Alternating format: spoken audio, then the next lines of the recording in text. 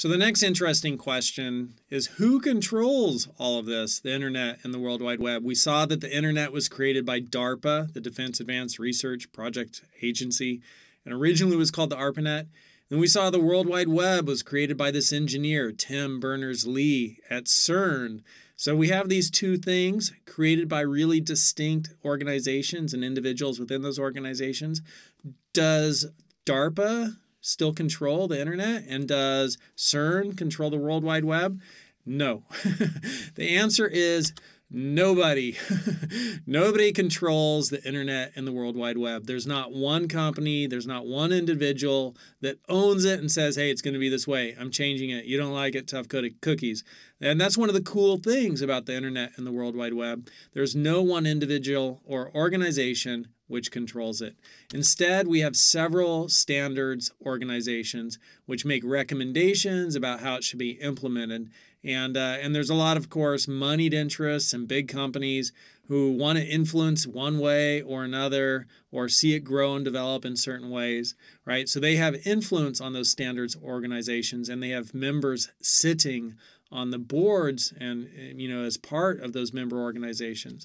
But here, the standard organizations, one of the main ones is the W3C, and the W3C stands for the World Wide Web Consortium, and it's an international community that develops open standards to ensure the long-term growth of the web, right? So that's what the W3C is. And, companies like Google and Amazon and Yahoo, there's an entire member list. You could go look at it. It's huge, right? But they all have people who are, working with the W3C to make recommendations about how the web should develop. And then standards get implemented, and then browsers implement those standards. And then since people are using those browsers, those of us developing for the web, use those standards so that they work in the browsers. That's kind of how the game works. There's another organization called the WHATWG, the Web Hypertext Application Technology Working Group. So the W3C and the WHATWG, the W3C is bigger, more influential. The WHATWG is kind of like, another little group that does something really similar. So it's just another group that's out there. There's the Internet Engineering Task Force, which is more technical, and they really get into the technical details of the internet.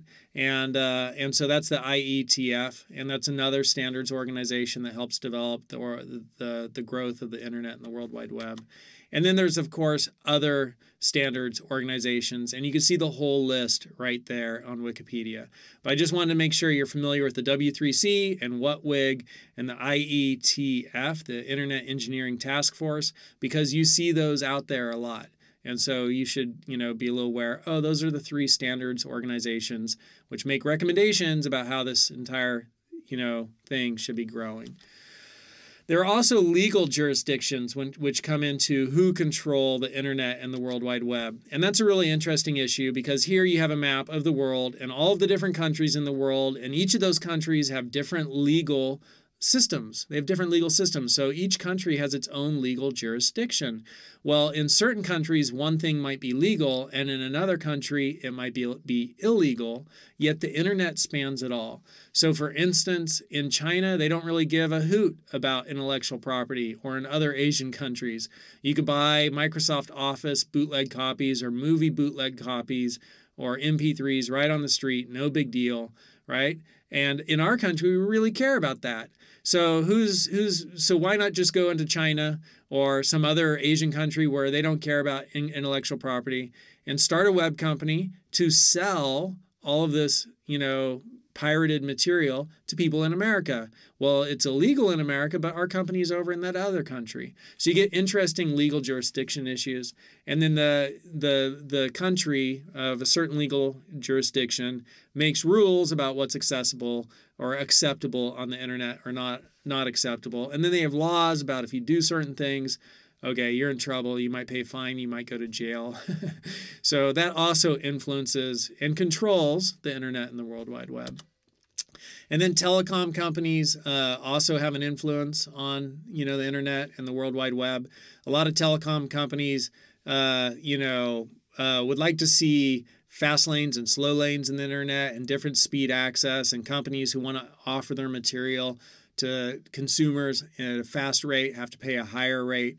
but there's this egalitarian, this great sort of ethos about keeping the web democratic, right? Where it's like everybody has access to the same material for free for the same speed. And so that's there's an organization out there, Keep the Internet Free, Keep the Internet Free, open. It's savetheinternet.com right here, where they're always lobbying against the telecom companies to try to prevent them from, making this fast lane, slow lane on the internet, where only big companies are able to send data to customers quickly because they're paying for the fast lane. So that's something else that's always going on with the internet and corporations. And then, of course, innovators also influence the internet and the World Wide Web. So, this is a quote from Alan Kay, who's like one of the fathers of supercomputers. And he said famously, the best way to predict the future is to invent it. So people are always finding new and innovative ways to use the internet and the World Wide Web. Like right now, a new thing which is coming online is WebRTC. And that's a real-time communication on the web. And that's a really fascinating thing. How's that going to change the game? People will innovate, and then there'll be like a whole new way of using the web, which will be a little bit different. So innovators also, influence the internet and the World Wide Web. So there's no one individual or organization that controls the internet and the World Wide Web, and there are many different individuals and organizations which all, to some degree, influence the internet and the World Wide Web. So it's an interesting place, but that sort of freedom and lack of centralized control, but control from many, makes it a really special place and a pretty cool place. So that's a little bit about who controls the internet and the World Wide Web. No one. Many different organizations and individuals do.